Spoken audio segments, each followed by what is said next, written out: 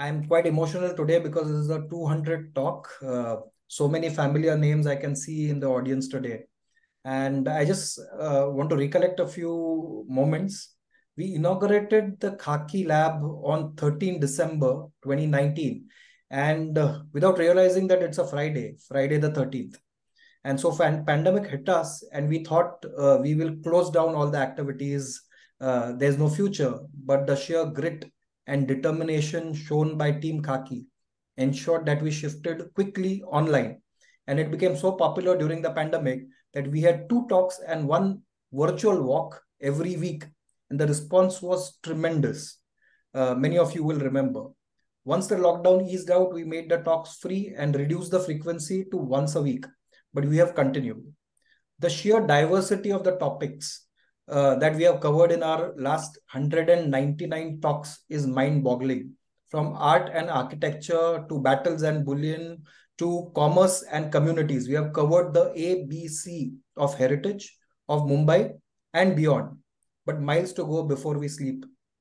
As this is possible, all this is possible due to the perseverance of three individuals. First, whom we lovingly call Lord of Kolaba, Mr. Farooq Jijina, who single-handedly ensured that everything went smoothly for the first 1 or 2 years. Then Sukhanandan Vora, who was introducing just now, whom we lovingly call Sukhi, took over from him and ensured that the quality of the events was not compromised. But one person who toiled silently to ensure the success of all these talks is Amrita, who's right next to Shantaji. She joined as an intern but quickly became an employee and then the backbone of many Khaki initiatives.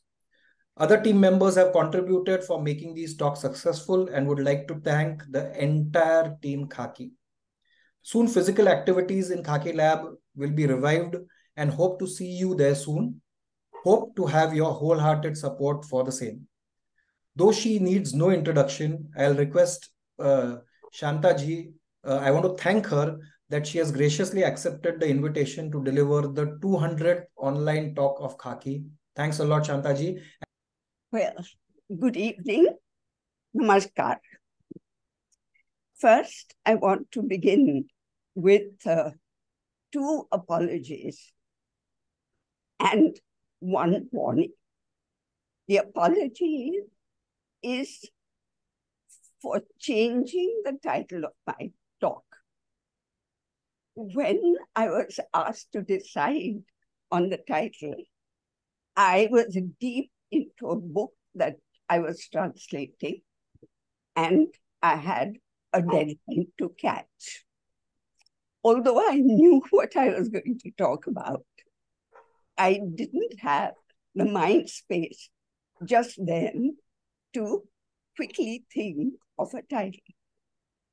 Now I want to clarify that when I said urban living, I meant modern living, because urban living is a much more general thing. Modern living is specific to what I'm going to talk about. Now the warning.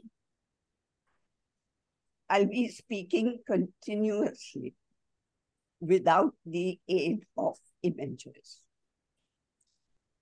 I know that one image is equal to 1,000 words, etc. But I do not take pictures and I do not collect pictures. On that score, I'm handicapped, but I'll try and do my best to create pictures for you with such descriptive skills as I do possess. I now want you to consider the following passage. It comes from a nostalgic essay about Dadar, written in the 1950s by the late Professor M.V. Rajadhyaksha of Elphinstone College. He refers to Gokhale Road. In the passage, it was laid out during the late 20s, 1920s, I mean, and the early 1930s, along with Cadell Road on the other side of Shivaji Park, later renamed Veer Savarkar Park. This road has been a major link between South and North Bombay. Once it was a grand road. Now it is divided into two parts. There's a narrow lane for traffic, which then moves at snail's pace, head to tail. The rest of the broad swathe of the road has been boarded up for the last 5 years for ongoing work on the Mumbai Metro, Line 3. We have been asked to forgive the inconvenience caused by the work because it is for the city's glowing future. While that future takes its time coming, let us leap backwards to the early 20th century, and we will let Professor Rajadhyaksha show us how the same road, Gokhale Road, came into being. This is how the quotation runs. Take the expansive Gokhale Road, for instance, now flanked by elegant buildings. 35 years ago, it did not exist, not even as a muddy track. It bulldozed its way into existence through trees, lush vegetables, and huts. And the splendid, much talked about Shivaji Park, that expansive Maidan, which led itself to cricket matches, cultural festivals, and political rallies attended by lakhs and surrounded by those neat habitations. And 2 rows on land where once palm groves, vegetable patches, and huts. That was Dadar, but still not named Dadar, as it was during the time of the East India Company. There is another passage that I'm going to read out now. It is from the Indian Express, dated October 29, 2023, and that is as recently as last Saturday, or was it Sunday? The headline reads, Dadar, the new F&B hub of Mumbai, ? It tells you which way the wind is blowing in this century-old neighborhood. About this sudden interest in Dadar, a retail and hospitality consultant has been quoted in the article as saying, Dadar is like vodka. It is neutral enough to be mixed with anything. If you ask anyone who has spent a decade or so in Mumbai about who lives in this neighborhood, their response would be middle class. South Bombay and Worli are posh. Bandra is hip and trendy.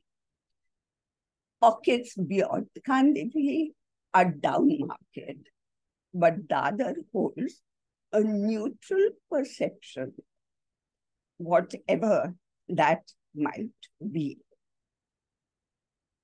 Between the toddy that the Bhandaris distilled in Dadar once upon a time, and the fancy liquor that will soon flow, once our class-conscious restaurateurs set up business in Dadar's neutral space, the middle class will continue to drink tea in the home and beer outside. How this middle class came to make Dadar its home is one part of this story.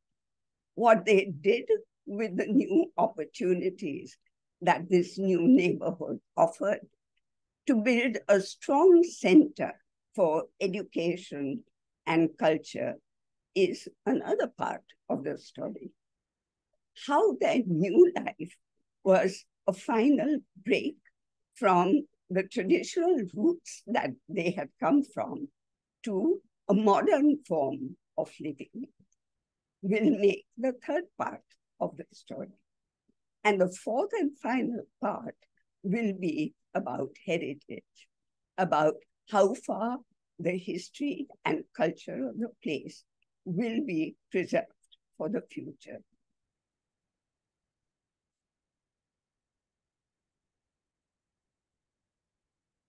But before we come to that, let us look back briefly at the past to find our bearings.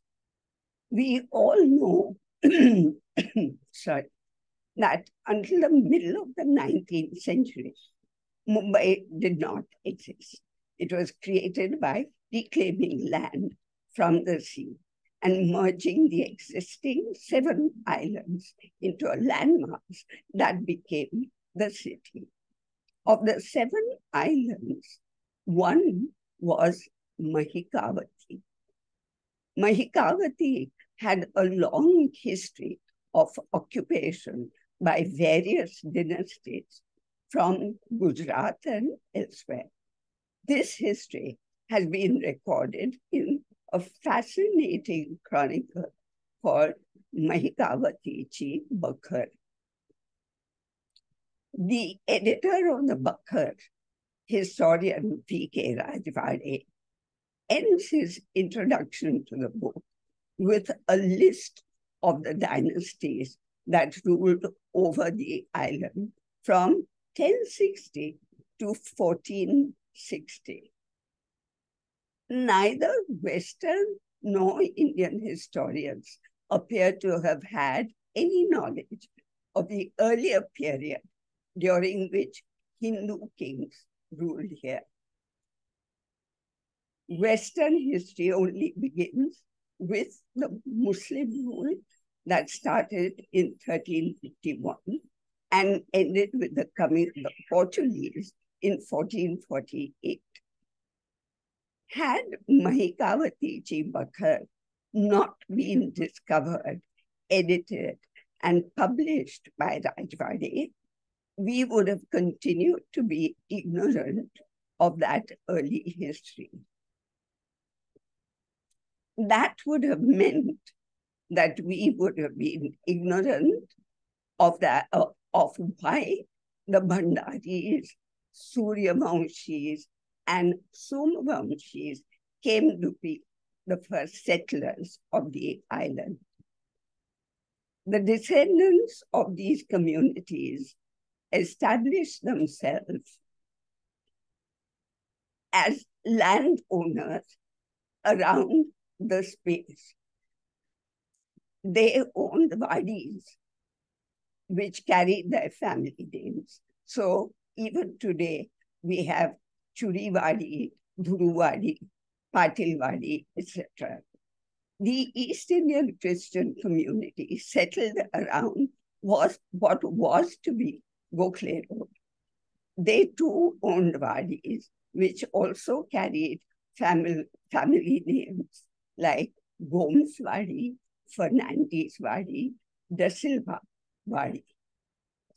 The nucleus of this East Indian community in Dadar was the Church of Nossa Senhora da Salvação. It was built in 1596 and is known today, of course, as Portuguese Church. The fourth avatar of the church, designed by the world-famous architect Charles Correa in 1975, stands in exactly the same spot as the first, which is today the junction of Gokhale Road South and SK Bole Mark. The part of Dadar around the church came to be known as Swan. The name was obviously a corruption of Salva Chow by the native Christians, whose language was Marathi. Under the British, the area continued to be called Salvatron, while Mahikavati became Mahim, and the rest of what is Dadar today was called Lower Mahim. A large expanse of wooded land located here was called Mahim Woods. This was to become Shivaji Park some 250 years later. In short, there was nothing yet that was called Dadar. So, where did that name drop from? Place names don't fall from the sky. They're not figments of somebody's imagination. They generally describe local occupations as Dovitala does, or refer to a local legend as Varteshwar does. The name Dadar comes with no such explanation. It got its name only when the two railway lines were laid. The first laid in 1856 was a great Indian Peninsula Railway, which in my childhood used to be called GIP, and now it is Central Rail. The second line was inaugurated a few years later and was called the Bombay, Baroda and Central India Railway, which to us back then was BBCI and is now known as Western Rail. Among the many stations that were built along these lines, one straddled both the railways and was built to serve the Salva Song Lower Mahim area. And that was called Dadar. How did that happen? There are two theories, both of which sound plausible to me. One comes from the tales that old residents told their children and grandchildren. They said before the land was properly filled, they used to use ladders to cross from one wadi to the next over the low-lying areas in between. If we imagine several such ladders dotting the landscape, it was possible for a man going to Lower Mahim for some work to tell his wife, I'm going to Dadar. Because Dadar in the language meant staircase, like a ladder or a bridge. The second theory is perhaps even more believable. The East India Company men were in Bombay for trade. Dadar, a place of swamps, coconut groves, paddy fields, vegetable patches, meant nothing to them. It offered no prospects for trade. However, it was on the way to places beyond, which did. Gujarat, for instance, grew cotton. It was for trade that the railways were built in the first place. When stations had to be named, the railwaymen simply picked up what was available. When the station in Lower Mine had to be named, they looked around for something that was already established in the local town. They heard that old residents used to call the spot near the station Dadar, because there used to be a wooden bridge there which spanned the low-lying areas between Mahim and Parel. The bridge had vanished, but the name remained in local memory. And that was good enough for the railwaymen. They called the station Dadar. Either way, it came from the root which meant ladder or bridge. As always happens, the name was then passed on to the two areas which flanked the railway lines. One became Dadar East and the other became Dadar West. The railways enabled Dadar to take its first step into modern living. This happened in many ways that I will not go into here. What I will do in order to illustrate my point is to relate a small local story. Just off the Prabhadevi end of Veer Savarkar Marg, there stands a gracious 250-year-old bungalow called Dhuru Lodge. The 6th generation of Dhurus lives there today.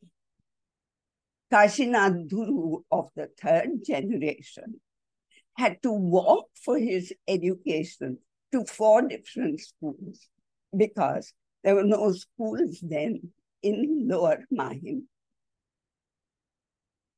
He began with a primary school in Parel and ended by walking to a high school in Kalbadevi, from where he matriculated. Now, Kashinath Dhuru was a progressive man who believed in the modern idea of education for women. Time passed, he grew older, his son got married. And then he realized that his young daughter-in-law had no education at all. This disturbed him. He was determined to set the situation right. But if this was happening in his time, no woman, leave alone a young girl, could have done or been allowed to do what he had done for his education, that is, walk all over the city. Luckily, that wasn't required any longer. Although there was no school for girls in Dadar, the BBCI was there. She could travel safely by train to her school in Chanilok. And so the family carriage would drop her off at the other station in the morning and pick her up from there in the afternoon.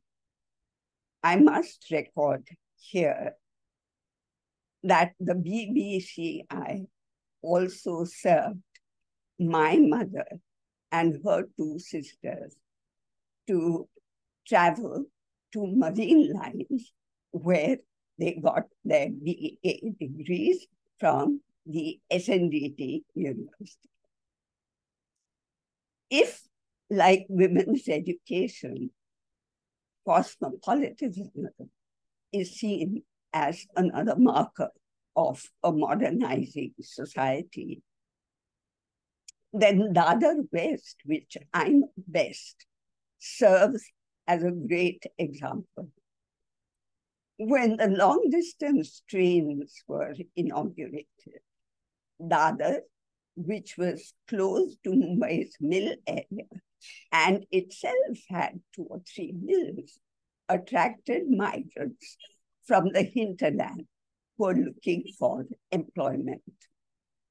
The area around the station, once sparsely populated and full of paddy fields, vegetable patches, and thatched cottages and coconut trees, began to fill up with laborers and clerks from upcountry. Wadi owners in those areas saw in these migrants an opportunity to turn their land to profitable use by building chawls. These were the first pakka masonry buildings to come up in Dadar. Chawls afforded a lifestyle that was quite close, in a sense, to the rural lifestyle from which the migrants had come. It was not a brutal break from that life. Although each residential unit in a chawl was small, in fact, cramped, there was a common veranda where neighbors could interact and interfere with each other's lives. And there were common toilets on each floor.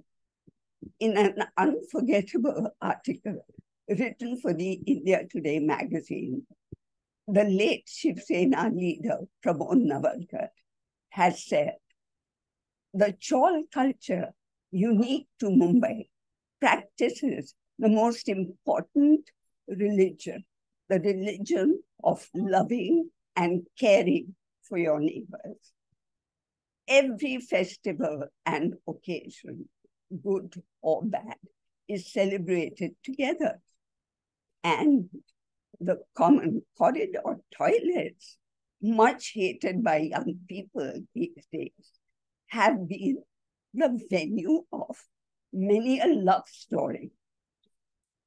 These romances often progressed to what we called tumbrel marriages. A tumbrel was, of course, the tin or enamel mug which chawl dwellers carried to the common toilet in the corridor. P.L. Deshpande recounts a hilarious tale in his stories about a Bombay chawl, in which a tumbrel goes missing. Accusations fly fast and furious among the chawl dwellers, causing a temporary rift in the love thy neighbor religion of chawls. It is no wonder that people who are used to collective living in chawls in Girgaon and other areas in South Bombay were loath to relocate to the self-contained modern flats that were coming up in Mumbai's first planned neighborhood, Shivaji Park, located in Dadar. Shivaji Park and Matunga Sayan in Dadar East were planned to lessen the congestion in South Bombay after the plague had broken out there in 1896. It raged for 11 years. Although the plague was the trigger, it took 20 years for the hot debates that followed to be settled, for landowners to be pacified, and for the division of turfs between the Bombay City Improvement Trust and the municipal corporation before the Shivaji Park Mahim scheme for the development of Mahim woods finally took off.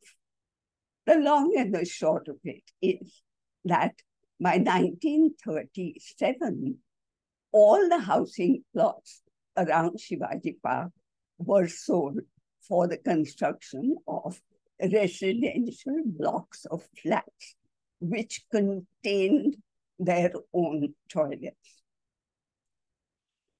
Private spaces, closed front doors, independent toilets with flushes were something of a culture shock to the new residents.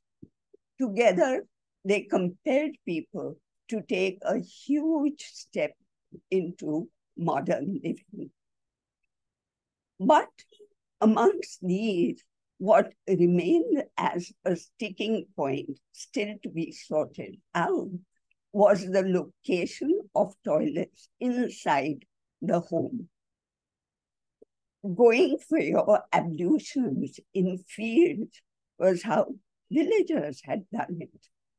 The first chawls in the city had basket privies located outside the chawls from where manual scavengers lifted excreta. This system presented no problems to caste Hindus, since the scavengers came from castes whose members were supposed to be born to do such work. Later, when flushes were installed in stalls, the toilets themselves were still located outside the home at the end of common corridors. But to have a toilet inside the house meant making a huge religious social shift in belief. Residents were happy to live in houses built with the latest technology of RCC. Modern technology has never been an issue with religious orthodoxy. But how could a sweeper be allowed to enter the house to clean one's toilet? Architects were quick to find a solution to the problem. Separate entrances were created for sweepers to enter, clean the toilets, and leave without homeowners even needing to set eyes on them. The third aspect of modernity in Dadar was that it was cosmopolitan. Homes in Dadar came to be occupied by people from practically every community you could name. The Portuguese church site already had a large settlement of East Indian Christians. In the old days, we saw women in typical East Indian lugdas visiting our East Indian neighbors downstairs. Across the road from us was Bhandarwada, where Bhandaris climbed coconut trees and tapped toddy. Behind our house lived Malabaris, Gujaratis, Punjabis. Nearer to Shivaji Park, there were Jewish families. On both sides of the park lived Punjabis who were associated with the film industry. And there was even one Irani family which owned land off Cadell Road. This again was a departure from village life and chawl life. Villages had caste neighborhoods. Migrants carried the habit of caste segregation into the chawls of the city. But Dadar was open to all comers. And yet, every street was a community unto itself. Everybody knew everybody else. That and other factors, which I shall soon talk about, gave the place its character, its unique character, its sense of self, its value system, its culture. to F&B retailers of today, Dadar is attractive because of its alleged neutrality. But ask anybody who has lived here during the 5 decades between the 40s and the 90s, when the building boom started, and they will say Shivaji Park means culture. Let me take Amar Hind Mandal as an example of what young, forward-looking, progressive residents of Dadar were doing to give this place its culture. A few young people who had come together to form a citizens group and started off by organizing kabaddi matches to bring the community together. They happened to meet Prakash Bhai Mohadikar, one of the quietest, most sincere followers of the socialist leader, Sanik Guruji. He lived in Shivaji Park and headed the Sanik Guruji Vidyalaya. Under his leadership, this group of young people decided to organize talks and debates that would wake up the community to current social and political issues. The idea resulted in the inauguration of Amar Hind Mandal on 26 January 1947. The most important project that they launched was a week-long series of lectures every year known as Vasanta Vyakhyan Mala. In the first year, these lectures were held in the Antonio da Silva High School, Compa. In 1949, the Mandal acquired its own premises in Amarwadi, Gokhale Road North. Vasant Vyakhyan Mala has been held regularly since then till today, and it is still going strong. The second example of a cultural initiative is the Dadar Sarvajanik Vachanalaya, located in Chabildas Lane off Ranade Road, which runs from Shivaji Park to Dadar Station. This is a story of total commitment to the cause of books and reading. Like Amar Hind Mandal, this institution is not only still alive, but thriving. It started as a heap of personally owned books in a tin trunk. When the books began to overflow the trunk and the business of the library began to overflow the small room in which it functioned, the library shifted to the home of the founder of Chabildas School. When the library outgrew that too, Kashinath Dhul, the same personage who sent his daughter-in-law to school by train, helped the library founders to get a place in a new building that had come up in Chabildas Lane. Finally, the library bought a plot in that same lane in 1926 and built itself its own place. That is where it still stands, catering to eager readers who cannot always buy books or even accommodate them in the cramped spaces in which they live. Along with these cultural initiatives, there is another that came up through a combination of commerce and religion. At the southern end of Khaki Road, after it crosses Ranade Road, stands the Jain Mandir, built in 1905.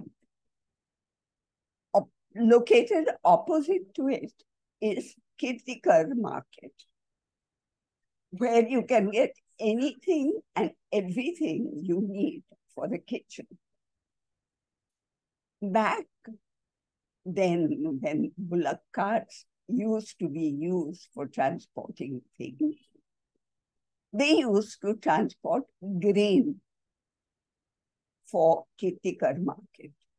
And they would park between the mandir and the market and offload their goods. Grain spilled from the sacks and attracted pigeons by the hundreds. Pigeons, busy pecking, would often get crushed under the wheels of oncoming vehicles. The Muni at the temple could not bear this tragic loss of life. In sympathy with him, a nearby shopkeeper managed to persuade the municipal corporation to allow the center of the square to be turned into a kabutar khana. Permission was granted. A circle was fenced off for the birds, and roosts and bird baths were installed for them. Devotees visiting the mandir began to feed grains to the pigeons. There was no longer any need for the birds to scrounge around for grain. The kabutar khana ended the daily bird massacre.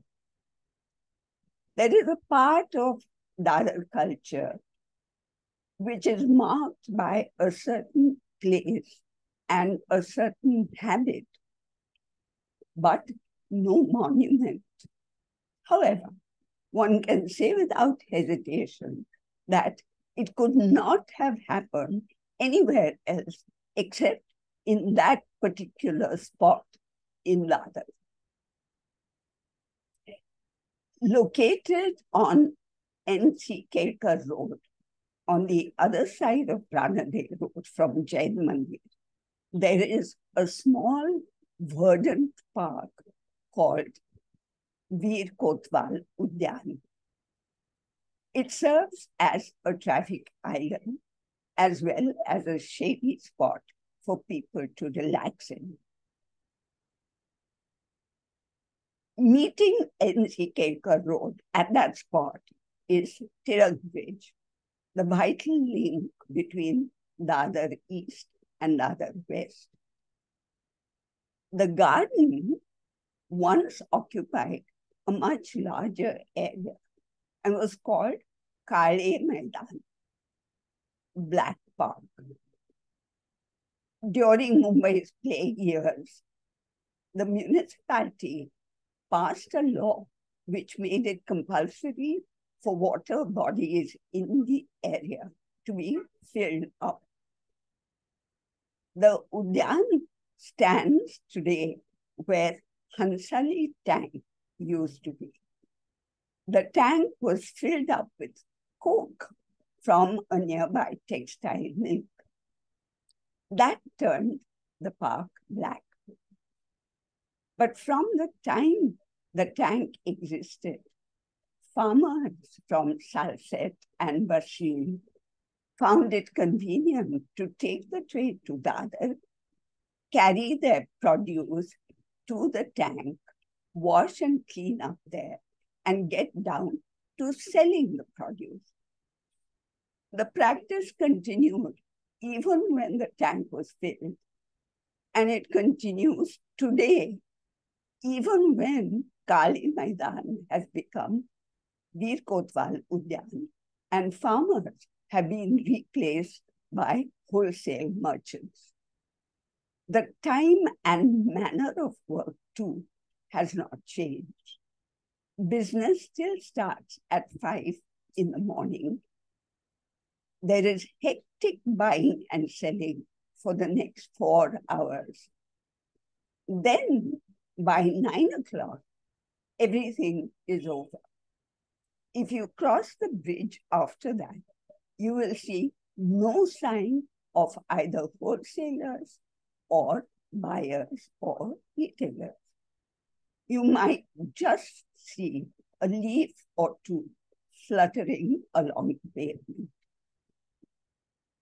The history and culture of a place is an intangible thing. It is what gives a place its character. History and culture are made by people. But when people change, the character of a place changes. It gives way to another character created by the new people who move in and live in a new way, in a new form of accommodation. This is happening to Dadar very rapidly today. Gokhale Road was once non-existent. It was laid out in the late 1920s and early 30s. It dominated the landscape and the activities and imagination of local people. Now, sooner or later, a metro line will run underneath. A station will stand above the ground. In the passage which I read out at the beginning, Professor Rajadhyaksha writes about the elegant buildings that line the road. Nearly all of them date from 1934. Today, 3 of them have reported cracks on account of the metro work. Several of them have been demolished. Towers are rapidly replacing the old 2- and 3-story buildings. Obviously, with this change, Dadar lifestyles too will change, culture will change, character will change, but history will continue to be made. Kohinoor Square, that stands at the other end of Gokhale from the Portuguese church, is the icon of tomorrow. More than anything else, it is this tower, certified by relevant authorities as the tallest commercial building in India. This has drawn the attention of F&B retailers to Dadar. It already houses several smart retail outlets.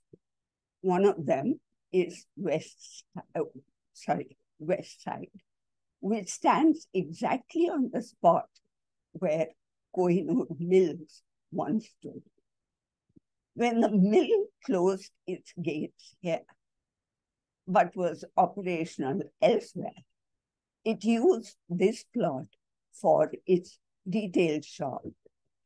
The shop attracted hordes of middle-class housewives looking for matching blouse pieces among the myriad shades of 2x2 that the had in the women in towers do not wear saris. They do not need blouse pieces anymore. Perhaps West Side is what gives them what they want to wear. Kohinoor cinema was once at the heart of Dadar culture. This is where we saw Prabhat films like Kunku and Ramashastri Joshi. In his novel Kalandar, Srina Pense has described the violence that was involved in building Kohinoor cinema. I will quote from the novel. One day, the factory was razed. The buildings and dilapidated chawls in the vicinity were demolished. The well was filled up. A pond that had nudged its way in between the buildings was filled. The Dadar English School shifted house to the Popatlal Chal nearby. And Kohinoor Cinema rose where all these places had been. Suddenly, the area was bright with lights. One life was ending and another pulsating into being. That is precisely what is happening to Dadar now. One life is ending and another pulsating into being. Thank you.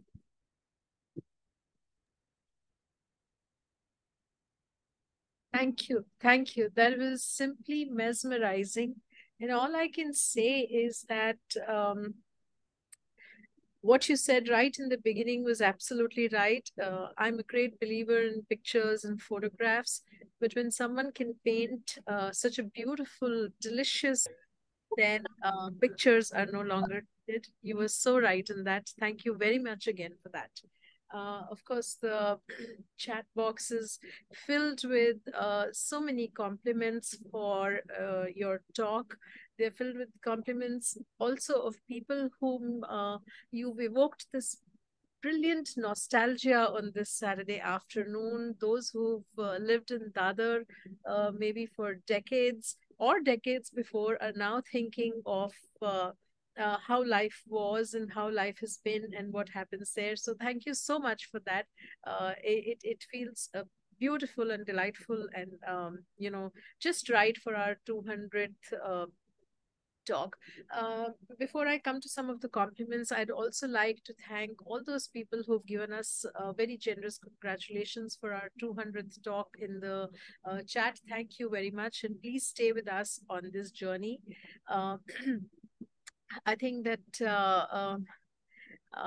someone, Kannan, has, for instance, mentioned that he's born in Mangal Nivas Shivaji Park, and he's now told that the name of the building has changed. Adil, our regular, says that he's been staying at Dadar West since 1982, and I can tell you that I can detect a sense of great pride as he says that. Sarika says that she's a Dadarkar at heart and proudly living there for 43 years. Girish Nayak says that he loves your observation that chawls afforded the residents the ability to interact and interfere. That was what vivid imagery from movies as well from that. And of course, Jyoti and Girish also enjoyed, like everyone else, the tumbril idea of tumbril romances, a word that I heard for the first time, but I can fully understand that. Others have said, again, sort of talked about their nostalgia. Firoza ji said, Dear Shanta, you painted such a brilliant lecture on Dadar with a paintbrush of words. Thank you for sharing with us this gift that you're so abundantly blessed with. Just absolutely worded. For all those who asked us for a recording of this and any other talks, we have a YouTube channel, Khaki Lab. Please subscribe to the channel and you'll get this talk within a week and all our other past talks as well. Nishit has said that, Shantaji, you're an encyclopedia, especially about this subject. Prasad Natkarni says that there's, Dasawa, the nostalgia about Dadar. I loved your story, like many others, about the Kabutar Khana. I think to me, it added, I've seen so many Kabutar Khanas, but this added such a humane sort of touch to how that particular Kabutar Khana has been represented. It was, and as many other people have said that, without a single picture, you've explained this picture, in our heads, you've created this very, very memorable imagery in our head. Dr. Prabha Sawant says, may your tribe increase. And I think we all join in saying that. Your words are magical. I see so many compliments for you in the conversations here. Um, Thank you so much for sharing the Dadar love. Gaurav has asked if there are underrated places to eat in Dadar. Would you have anything for Gaurav in that? Underrated. I don't eat out at all. Don't eat out. My my home is very underrated for its Your cooking. home is very underrated. We will all treat that as an invite and join you.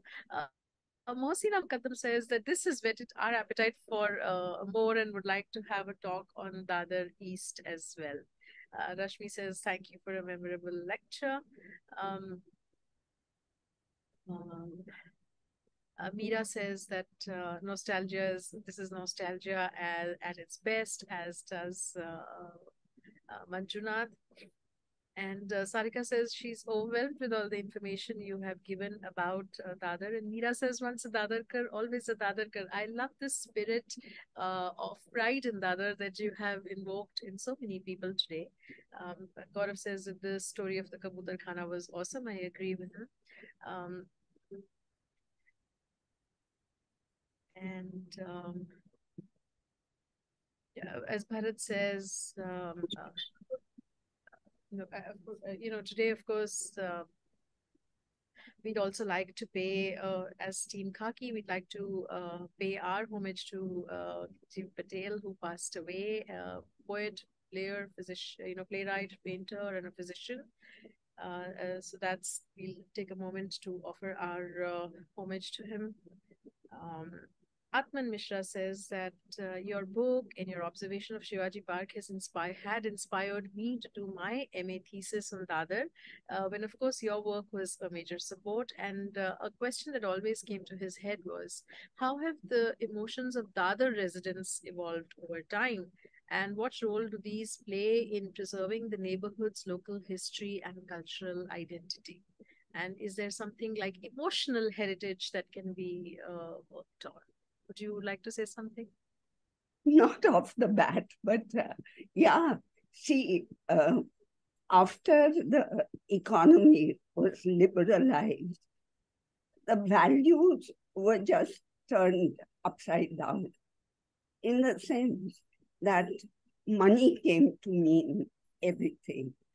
And when Shivaji Park precinct was declared a heritage, there was a lot of anger among the residents. And you couldn't really say to them, look, this is heritage. This was the first planned neighborhood in the city. Just look at the buildings, they're so beautiful.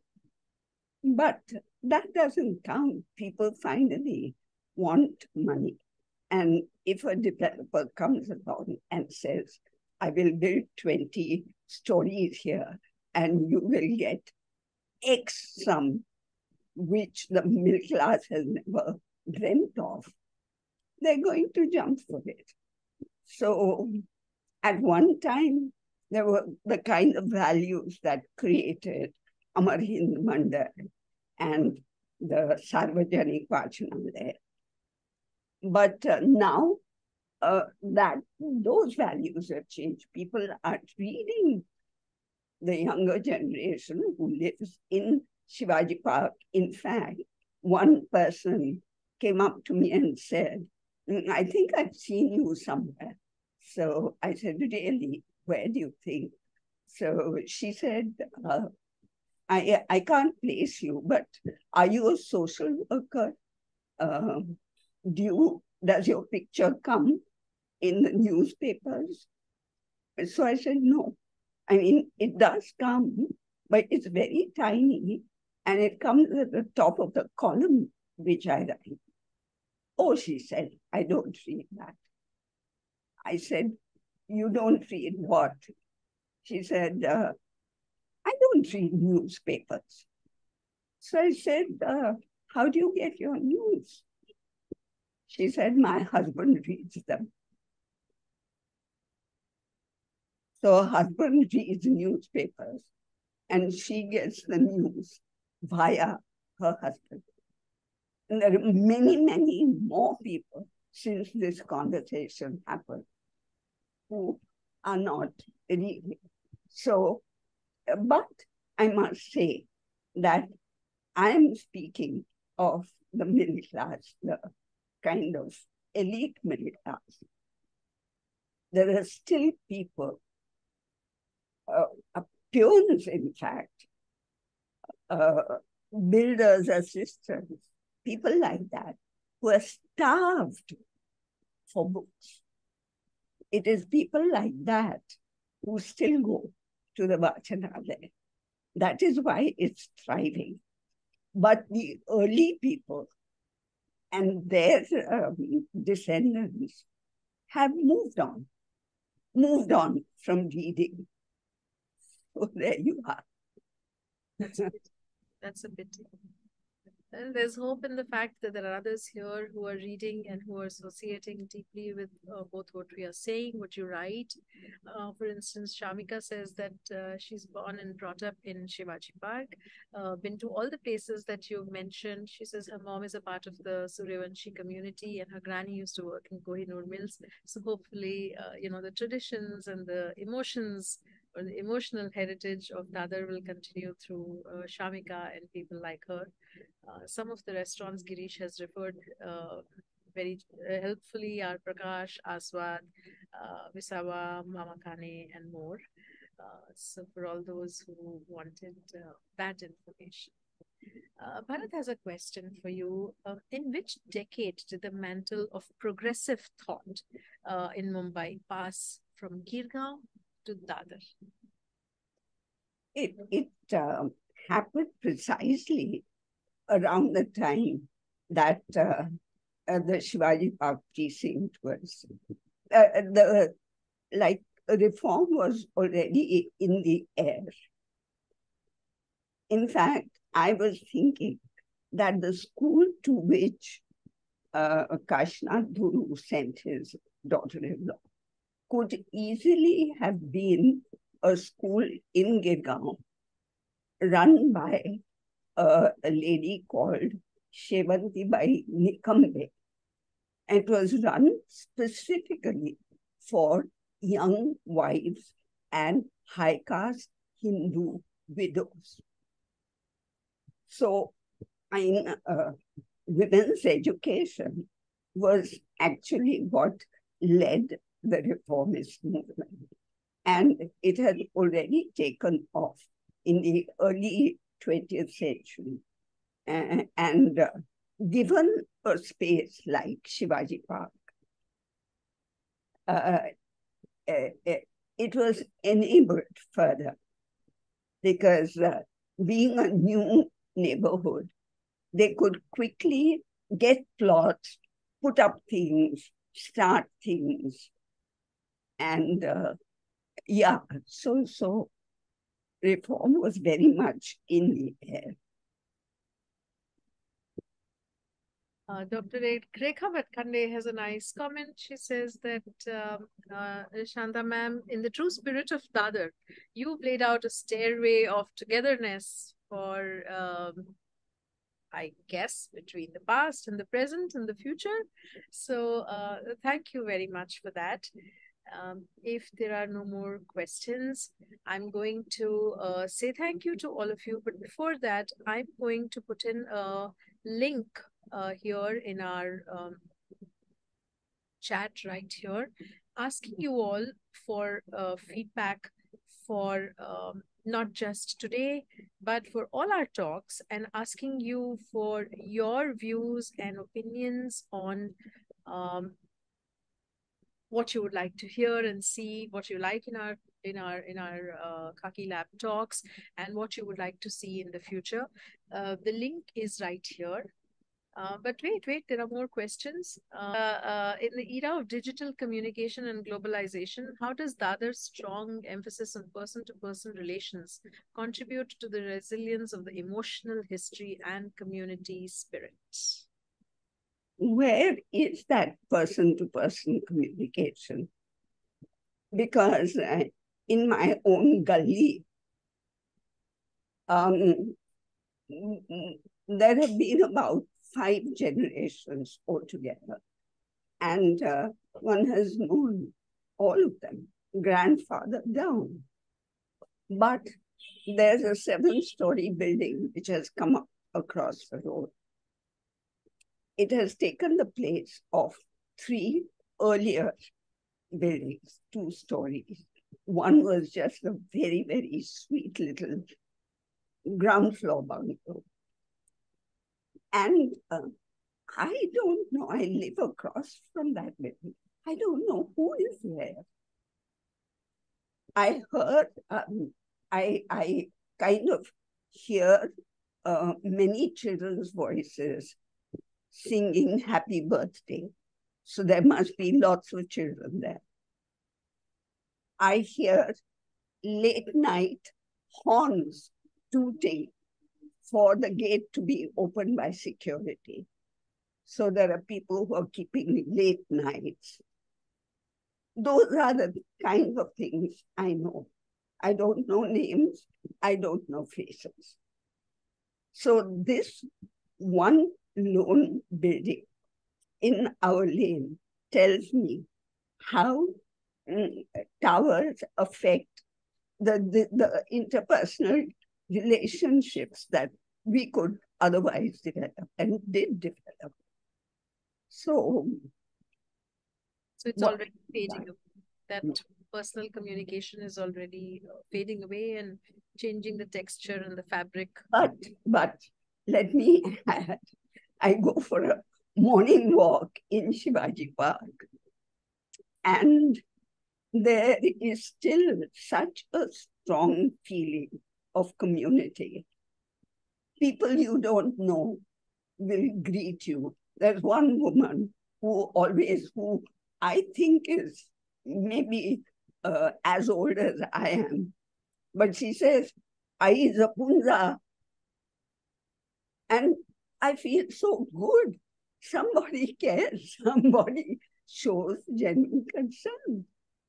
So one old man, never seen in my life, except in the park, he comes and stands in front of me and very challengingly says, "How much? 75? And I say, "No, 83. Me, I'm 80. And he walks off. So those interpersonal exchanges still happen in Shivaji Park, but not building to building. That's lovely. Thank you. We've put a link to your book because we had a request about that. So the link to her book is in the chat. Form is also in our chat in which we are seeking your feedback. And we are just absolutely delighted that we could all be together on this 200th talk.